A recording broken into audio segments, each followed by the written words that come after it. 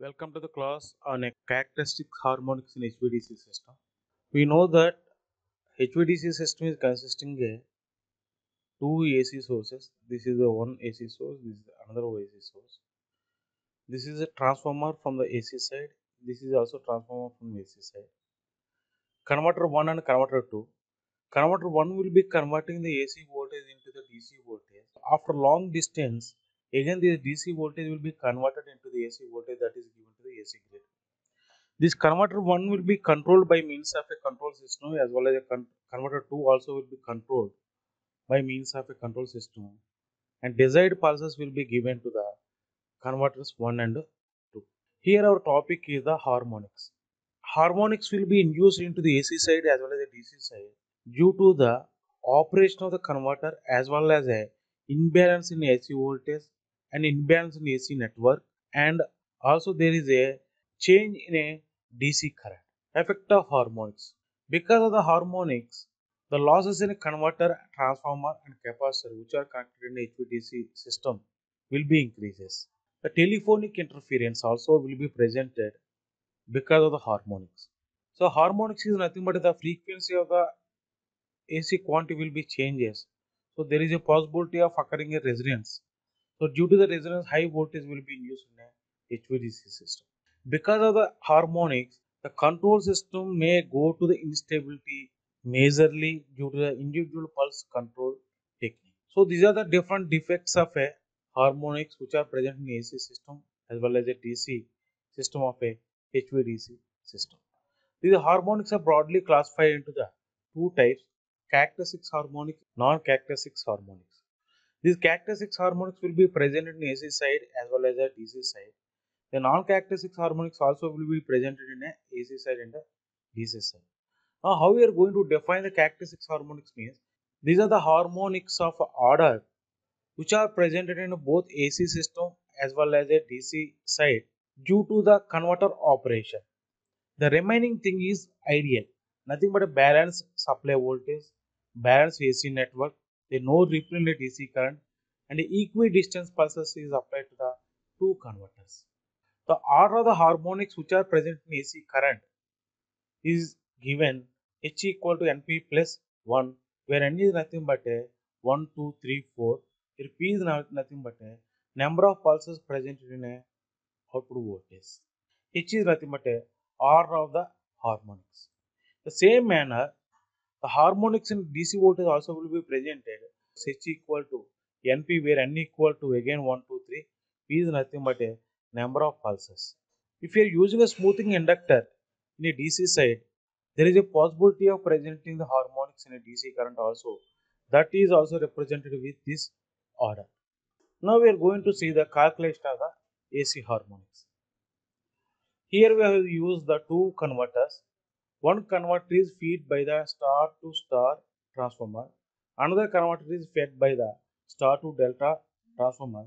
This converter is taking a current of IA1. This converter is taking current of IA2.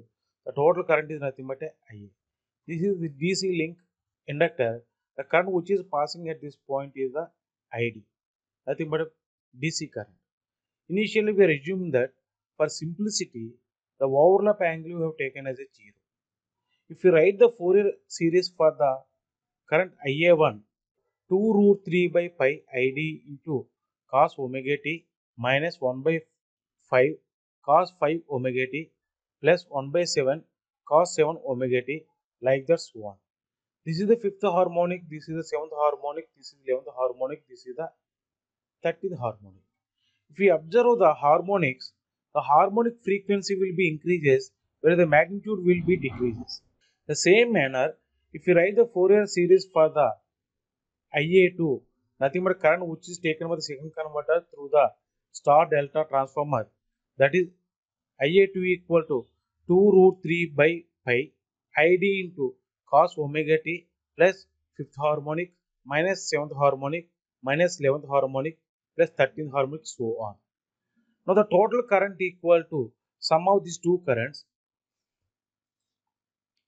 If we add these two expressions, we are getting the 4 root 3 by pi ID into cos omega t minus 1 by 11 cos 11 omega t plus 1 by 13 cos 13 omega t minus 1 by 23 cos 23 omega t, so on. This is nothing but the maximum current. This is the fundamental current. This is the 11th harmonic component. This is the 13th harmonic component. This is 23 harmonic. This is the 25th harmonic, so on up to infinity. This value is nothing but a maximum value. RMS value of fundamental current with a overlap angle is 0. IA10 equal to 2 root 6 by pi into ID. 1 is representing the fundamental current, whereas 0 is representing the overlap angle is 0. The same manner, if you want to find out the RMS value of current with a overlap angle is 0, IH0 equal to I10 by H. Suppose if you want to find out the fifth harmonic means H becomes a 5. Similarly, 11th means H value becomes a 11, like that, so on. When the overlap angle is not 0, then the harmonic current is given by the IH equal to the current at a overlap angle is 0 into A square plus B square minus 2AB into cos of 2 alpha minus mu whole power 1 by 2 cos alpha minus cos alpha plus mu, where A equal to sin of h plus 1 mu by 2 divided by h plus 1, B equal to sin of h minus 1 divided by h minus 1 mu by 2, where mu is nothing but an overlap angle. We can use this expression up to the overlap angle less than the 60 degrees.